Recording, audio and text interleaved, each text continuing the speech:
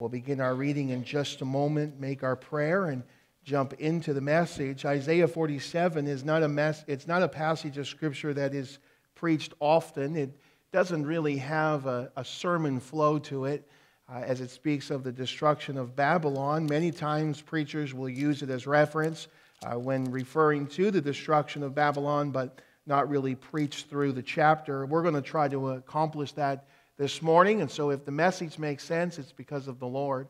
If it doesn't make sense, obviously it's me. But we're going to try to pull some principles and precepts for our life from the Scripture. We'll begin our reading in verse number 1, Isaiah chapter 47. The Bible says, "Come down and sit in the dust, O virgin daughter of Babylon. Sit on the ground, there is no throne, O daughter of the Chaldeans, for thou shalt no more be called tender and delicate. Take the millstones and grind meal, uncover thy locks, make bare the leg, uncover the thigh, pass over the rivers. Thy nakedness shall be uncovered, yea, thy shame shall be seen. I will take vengeance, and I will not meet thee as a man. As for our Redeemer, the Lord of hosts is his name, the Holy One of Israel, sit thou silent and give thee into darkness, O daughter of the Chaldeans. For thou shalt no more be called the Lady of Kingdoms. I was wroth with my people. I have polluted mine inheritance and given them into thine hand. Thou didst show them no mercy. Upon the ancient hast thou very heavily laid thy yoke, and thou sayest, I shall be a lady forever, so that thou didst not lay these things to thy heart, neither didst remember the latter end of it. Therefore hear now this, thou that art given to pleasures, that dwellest carelessly, that saith in thine heart, I am, and none else beside me. I shall not sit as a widow, neither shall I know the loss of children." May God bless His Word as we look at this passage of Scripture this morning. Lord, I pray you would help us as we look at these biblical truths and, Lord, the history of your people. And I pray, Lord, that you would show us truths to help us to grow and move us forward in our Christian life. And Lord, I pray that you'd be glorified with every aspect of it. We pray these things in Jesus' name. Amen. As we continue our series in the book of Isaiah, we come to the 47th chapter of this wonderful book in our Bible.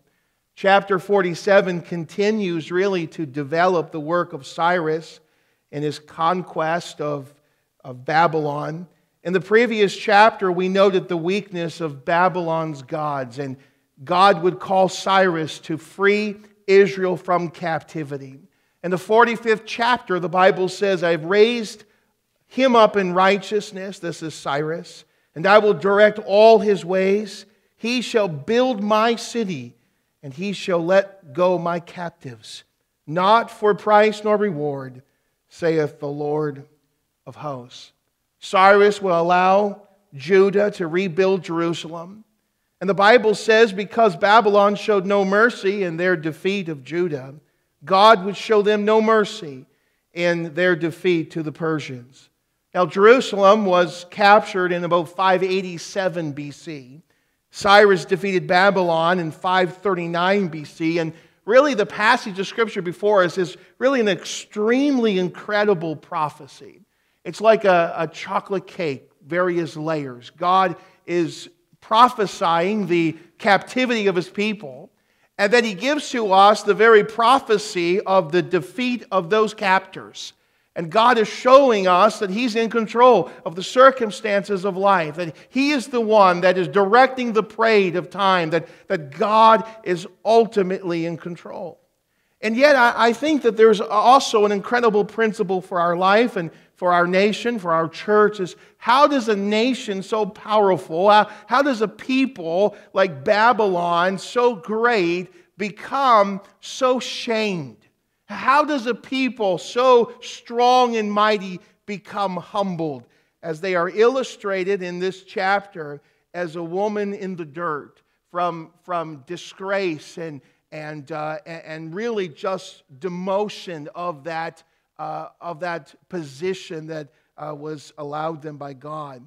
And so we find some insights here from the Word of God as we look at these truths. We're gonna go through this chapter together, and our prayer is that the Lord would teach us and direct us from His Word.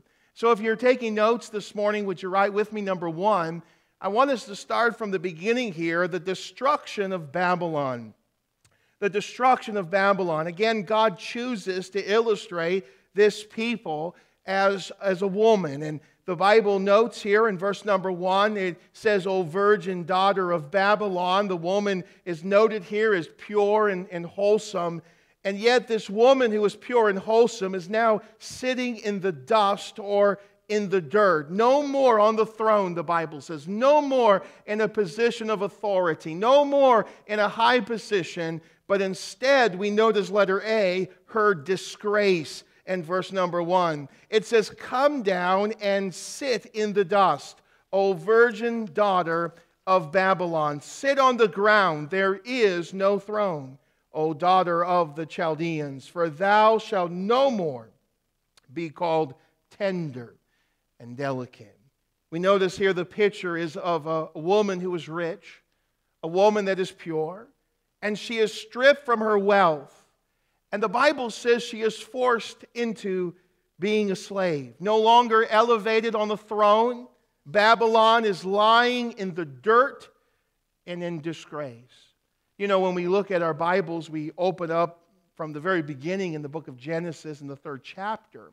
We read about the fall of Adam and Eve and Satan, Lucifer, coming as a serpent and deceiving Eve, and Eve taking of that fruit and then giving that fruit to her husband, Adam. And the Bible says all of humanity was plunged into sin that day.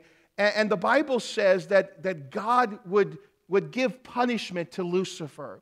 And the Scripture says that on his belly he would go, and he would eat the dust all the days of his life. And this really speaks of this position of humiliation, that the devil will be thrust to the ground. And that's the picture of Babylon in this passage of Scripture, that they were once in a high position in society. They were on the throne. They were in control. They had authority. And now she was thrust to the ground and in the dirt and in the dust. And it shows her disgrace in this passage of Scripture. We notice also, number 2 here, her demotion. Her demotion. The Bible says in verse 2, Take the millstones and grind meal, uncover thy locks, make bare the leg, uncover the thigh, pass over the rivers. And so we see from the height of popularity to now a people in captivity. Babylon is illustrated here as this woman being brought into slavery. It says here to take the millstone and grind meal. And in Bible days, this was really the task of a servant. We read about this in Exodus chapter 11 and verse number 5. The Bible says, And all the firstborn in the land of Egypt shall die, from the firstborn of Pharaoh that sitteth upon his throne, even upon the firstborn of the maidservant that is behind the mill, and all the firstborn of beasts. The Bible says in this passage of Scripture that here we see a demotion, that she has been thrust into being a servant from a place of position and now to a place of lowliness. But not only do we notice her demotion, we also notice in verses 2 to 5 her desolation. Her desolation. The Bible says that Babylon the veil would be pulled back, or the Bible says here that she will uncover the locks. In other words, it says that everyone will see her humiliation. Everyone will see her desolation, that she will leave her wealth behind. She will uncover the thigh is an idea of when a woman would cross a river. She would pull up that skirt, or she would pull up that robe, and she would cross that river. And the thought here is Babylon being brought into a land they didn't want to go, that they would leave their homeland. They would be brought to a land that they were forced to go to. They would be brought to a place of captivity. In verses 3, the Bible says, thy nakedness shall be uncovered. Yea, thy shame shall be seen. I will take vengeance, and I will not meet thee as a man. As for our Redeemer, the Lord of hosts is his name, the Holy One of Israel. Sit thou silent and get thee into darkness, O daughter of the Chaldeans. The Bible says in this passage of Scripture that God would take vengeance upon this ungodly, wicked people, that God would not meet them as a man. The expression there is the idea of a man meeting a woman and greeting that woman with blessing and with honor, and yet God would not meet with honor and blessing, that God would come with fire and with judgment and with destruction. He says here that the Holy One in Israel, our Redeemer, he says, will declare, he will stand up for us, Isaiah said. He will fight on our behalf. He will fight for us. And Babylon will no longer be called the lady here of kingdoms. No more a mighty nation. No more a nation of position. But in fact, she will be seen in shame. She will be seen in desolation. And darkness or sorrow will cover the land, because of the fact that they showed no mercy to the people of God. We see letter D there, would you write it down? Her demands. Her demands. The Bible says in verse 6, I was wroth with my people. God says, I was wroth with my people. I have polluted mine inheritance and given them into thine hand. Thou didst show them no mercy. Upon the ancient hast thou very heavily laid thy yoke. God said, listen, I was angry with my people. We know from the sin that they committed, Judah's idolatry, that God had brought them into this exile. God allowed, and that's the key word here, God allowed the Babylonians to come. God allowed this unclean nation to conquer his people. And yet God focuses on the fact that Babylon showed them no mercy. That the older men and women of Judah, that demanding hard labors were placed upon them. God says a heavy yoke was upon them, and no mercy was given to them. You know, let me say this, Christians, how important it is for us to be a people of mercy. And I say it's important because it's important to God. It's important to God. And mercy, it implies benevolence and tenderness and mildness and pity, compassion. And it's to be exercised toward offenders. Mercy is an attribute of Almighty God. And God wants us to be a people of mercy today. Colossians chapter 3 and verse 12 says this, but put on therefore as the elect of God, holy and beloved, bowels of mercy and kindness and humbleness of mind, meekness, long suffering. God wants us to be kind. He wants us to be a people of meekness and patient and humble, and a people of mercy or grace in our world today. A mother once approached Napoleon seeking a pardon for her son. The emperor replied that the young man had committed a certain offense twice, and justice demanded his death. But I don't ask for justice, the mother explained. I plead for mercy. But your son does not deserve mercy, Napoleon replied. Sir, the woman said, it would not be mercy if he deserved it. And it is mercy that I ask for. Are you glad today that God showed you mercy? Amen to that. God showed us grace. We are to be a people of grace. When an offense is brought before us, we can either get even or we can be like God and show mercy. The Bible says that Babylon showed no mercy toward Judah, and this angered the Lord. We see not only the destruction of Babylon, but number two, would you write it down, the direction of Babylon. The direction of Babylon. Now the Bible gives us a sobering commentary of how Babylon got to this place. The Bible says that they had become a perverted people in their pursuit. And really, three simple points are found in this passage of Scripture between verses 7 to 9. Real simple truths that I want us to apply these principles to our life this morning. As we continue to use and illustrate here Babylon as a woman, we see letter A, that she believed she could never fall. She believed that she could never fall. She believed that she was indestructible.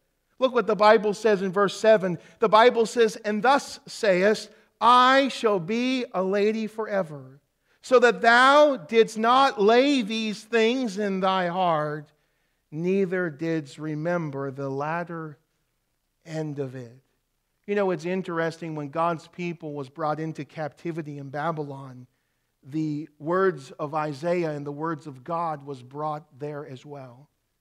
And they had in their hands the very words of God, that they would become a nation that would crumble under the Persians, under Cyrus. And yet the Bible says they did not put these words to their heart, because they believed that they were indestructible. They believed that they could never fall, that they could never stumble, that they would be a lady forever, a ruler, a queen, a place of high position. There is no way that we would ever fall, was their attitude. I'm sure everyone has this attitude in their life from time to time. I remember when I was 15 years old, when my dad passed away. I remember when he went to the hospital.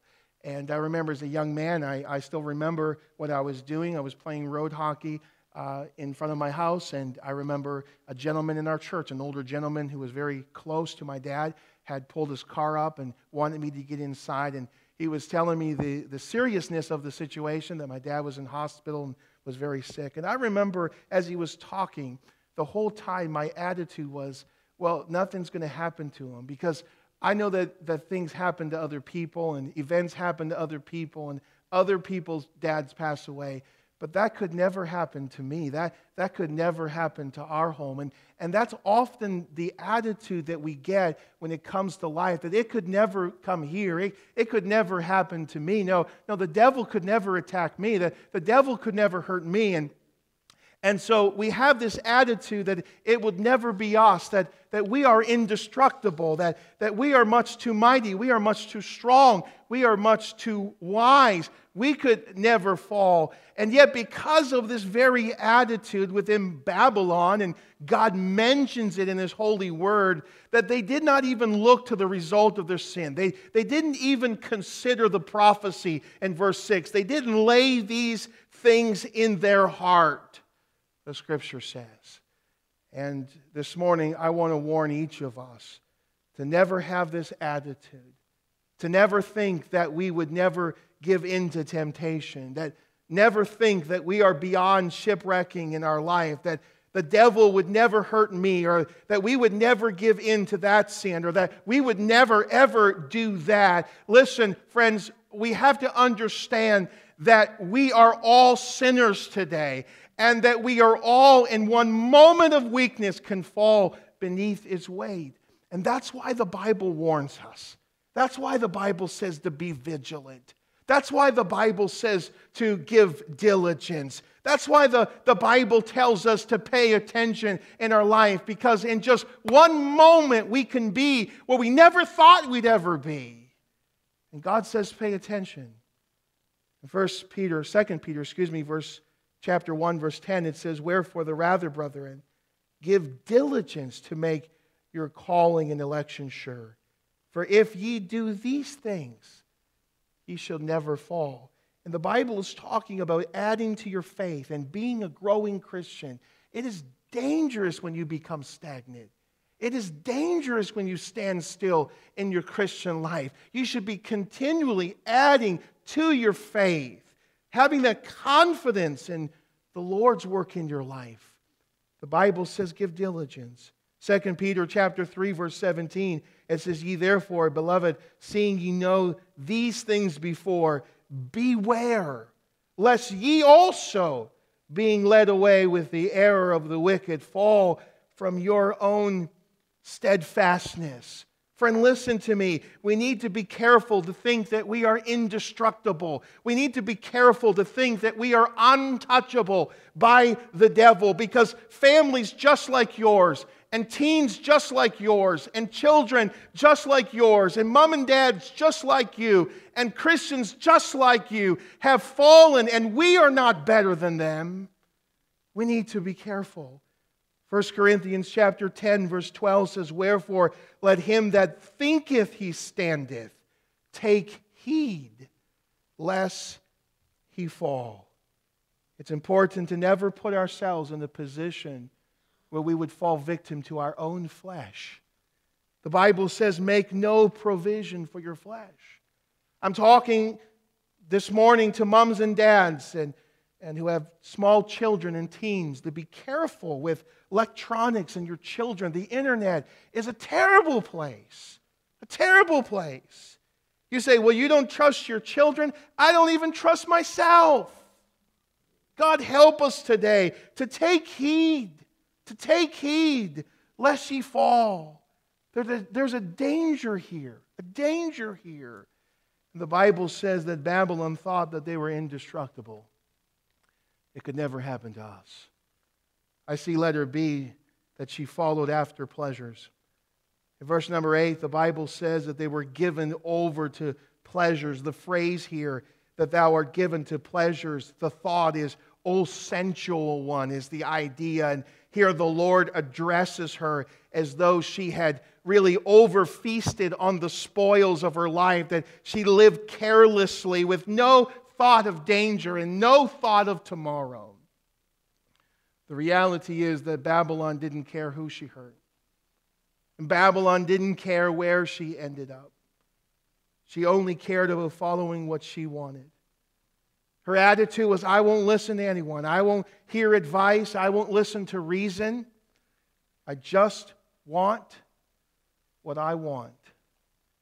And that was the direction of her life. You know, we use the expression, love is blind. You heard that before, right? I think that love is also dumb, by the way. The idea of love is blind is not speaking about true love, because true love is a choice. And we know that it's a verb and it's an action word, and it declares action in our life. Even when we are unlovable, God so loved that He gave. Amen? That's a wonderful thing. And that is what true love is all about.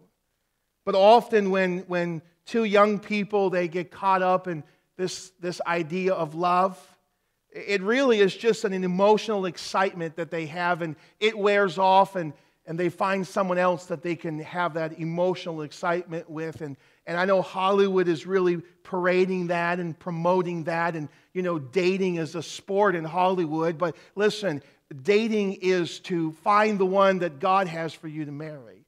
And that's the purpose of it. And yet oftentimes these two individuals, they don't listen to the advice of a loving mom and a loving dad who sees the entire situation and can see angles that they cannot see. And so what happens is they carelessly continue down that pathway of their own desire.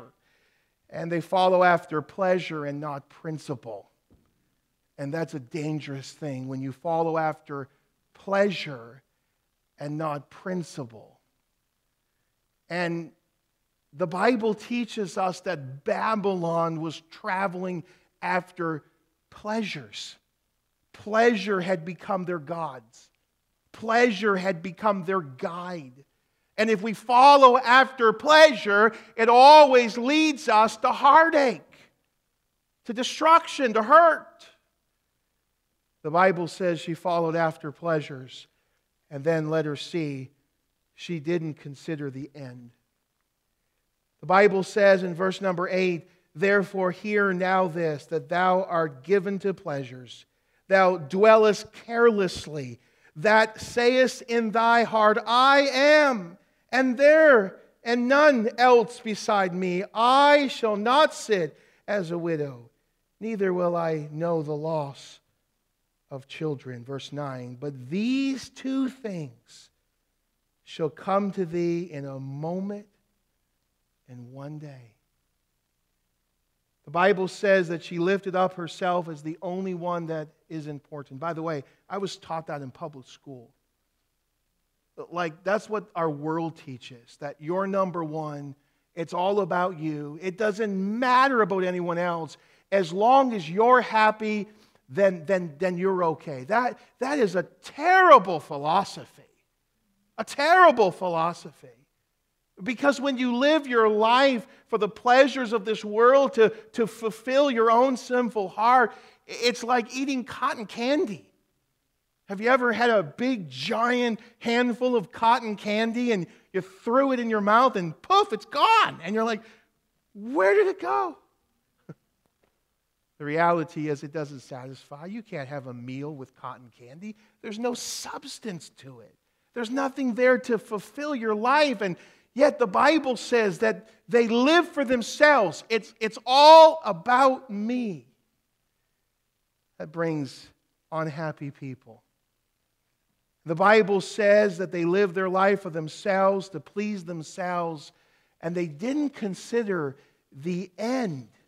They didn't consider the direction of their life and the end of where it would bring them. I remember when I was, before I started working here at the church, I worked at an appliance store, and my job with another gentleman was to deliver appliances. And I remember the first day that I was on the job, we had this giant French door side-by-side fridge. This thing was massive. It was heavy. And we had to carry it up 2 flights of stairs. And so we had a fridge cart, and we put it on its side, and there was one gentleman on the bottom, and I was at the top, and I would push, and I would pull, and he would push. And we got it to the very top of those 2 flights of stairs.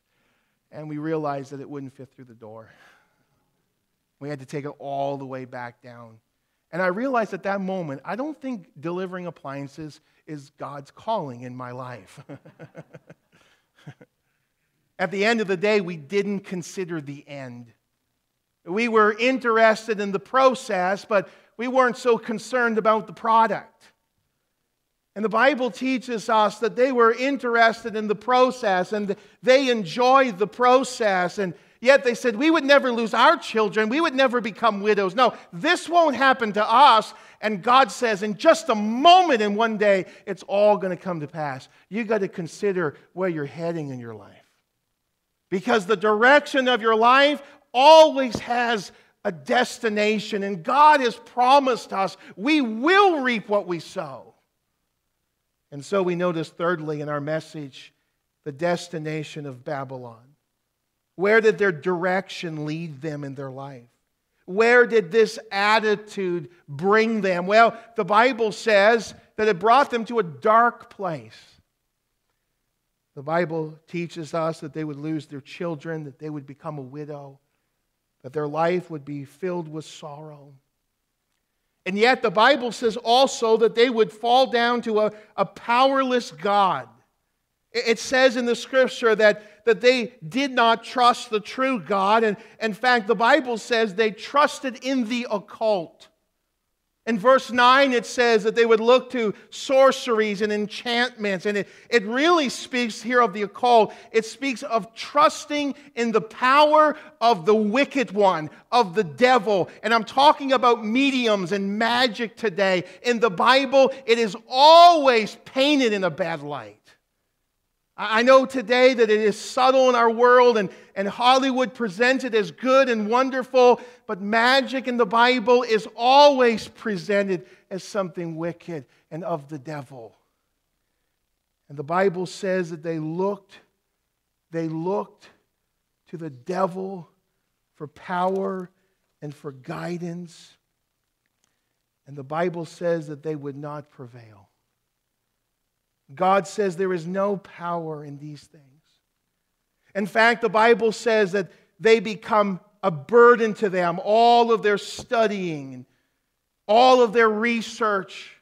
That they look to the astrologers and those who make predictions with the divisions of stars. And they look to the stargazers, those who make predictions from all of the stars. And then they look to the monthly prognosticators, those who make predictions by the new moons. And the Bible says in verse 13, he says, these things cannot deliver you. It's interesting today how our world is so concerned about their future. And we're always looking to see what our future holds. I'm so glad that God doesn't tell me my future. Do you know why? Because I can't handle it. I can't handle it. God, can you imagine the moment you trust Christ as your Savior, God says, by the way, these are all the things that are going to happen in your life. From the moment you trusted Christ to the moment that you leave this earth, these are all the events of your life. That would be a burden. God says the just shall live by faith. We don't need to know the future. We just trust the God of the future. And when we know He's in control and we look to Him every day and we walk by faith one step at a time. And yet our world today is so concerned about the future. And the Bible says here that they cannot help you. They are corrupt and they are useless. And the Bible says they are not of God. We see not only a powerless God, but we see a pointless knowledge in verse 10. The Bible says in verse 10, for thou hast trusted in thy wickedness. Thou hast said, none seeth me. Thy wisdom and thy knowledge, it hath perverted thee. And thou hast said in thine heart, I am and none else beside me. We find in this passage of Scripture that all of their research and all of their studying and all of their knowledge would not make a difference. In fact, it's interesting because the Bible says it perverted them.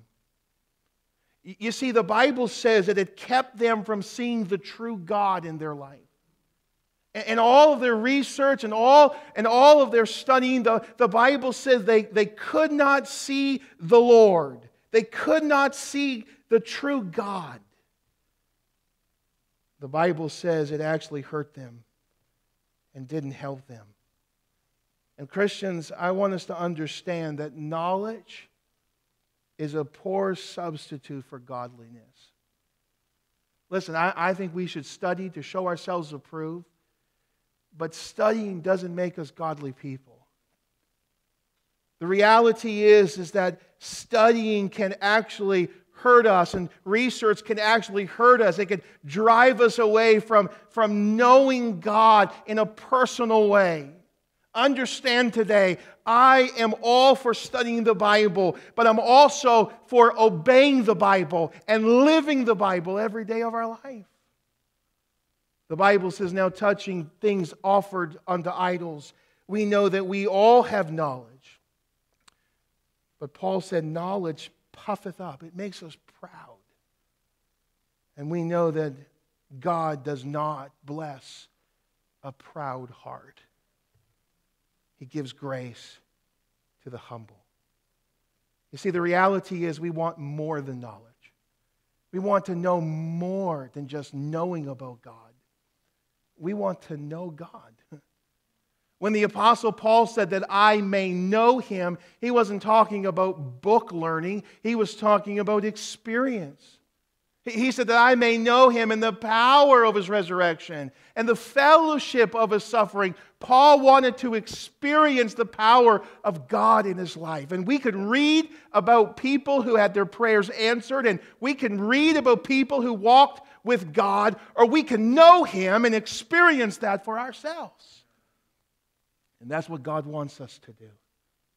The Bible says in Acts chapter 4, verse 13, and when they saw the boldness of Peter and John and perceived that they were unlearned and ignorant men, they weren't educated. They weren't men who were well researched in the Sanhedrin law. They were ignorant men. They were unlearned men. And yet they marveled and they took knowledge. Why? Because they knew that these men have been with Jesus. They walked with Him every day of their life.